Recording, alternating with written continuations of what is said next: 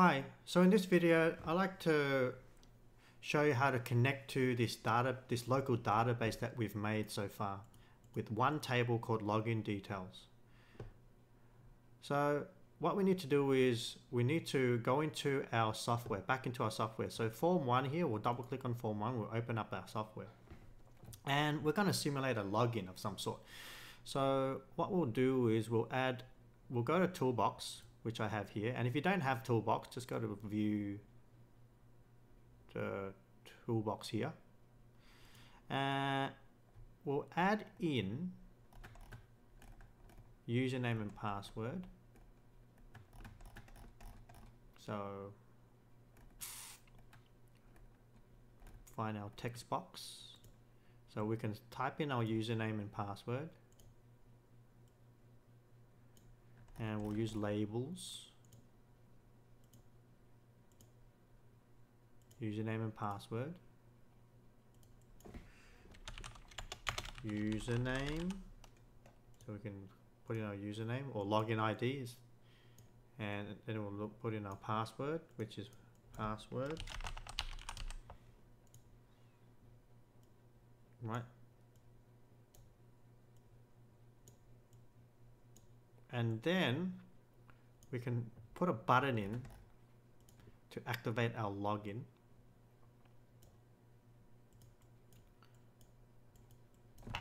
BTN login. Oh, whoops, that's a name. Sorry.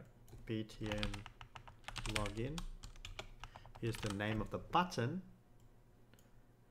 What it shows though is login.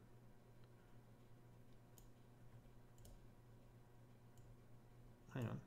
Did I just name the wrong thing? Yes, I did. This is form 1. This should be form 1. Form 1. Sorry. This one over here should be BTN login. And what it should show is just login. This thing should be txt password. And this one over here should be txt username. And what I'll do is I'll put some defaults in.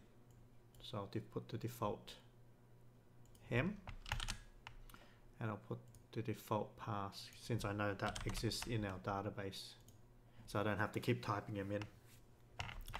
All right, great. I'll do this, and I'll double click on the login. We don't need the form load.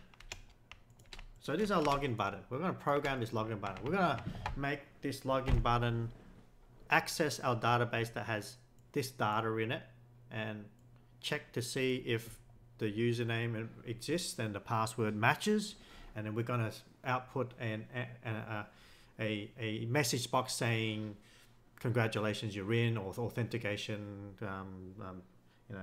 allowed, or something like that. All right, so first thing we want to do is we want to pull up the libraries that are related to this connecting to this SQL and doing all the kinds of data operations required for this SQL. So we're going to import at the top here System.Data.SqlClient. And now we're going to create an SQL connection. So we'll go dm SQL equals new, and we're going to make a new object, and this object will handle our SQL connection. This is our client basically. It's going to handle our SQL connection. It's going to handle sending in the commands to the database so that we can retrieve data, modify data, delete data. So now that we've got an SQL client, I can be a bit more specific. In this scenario, I'm using camel casing because, not Pascal, Pascal's got a capital S, because this is local. So just the way I do it. And then what I'll do is I'll go SQL.ConnectionString, what was it? I think ConnectionString, yeah. Okay. SQL client dot connection string And we need to set up this connection string so that it connects to the database that we've created here, right? So to get this connection string, we need to go into SQL Server Object Explorer here. Now, if you don't have it, go to View and pull it up, SQL Server Object Explorer, which is here, right? And if you open it up, you'll see that you would have a local SQL local DB already ready for you to use, and you won't have any databases in there. That's because we haven't actually connected to the database that you've created here. So we need to actually connect to it. So what we need to do is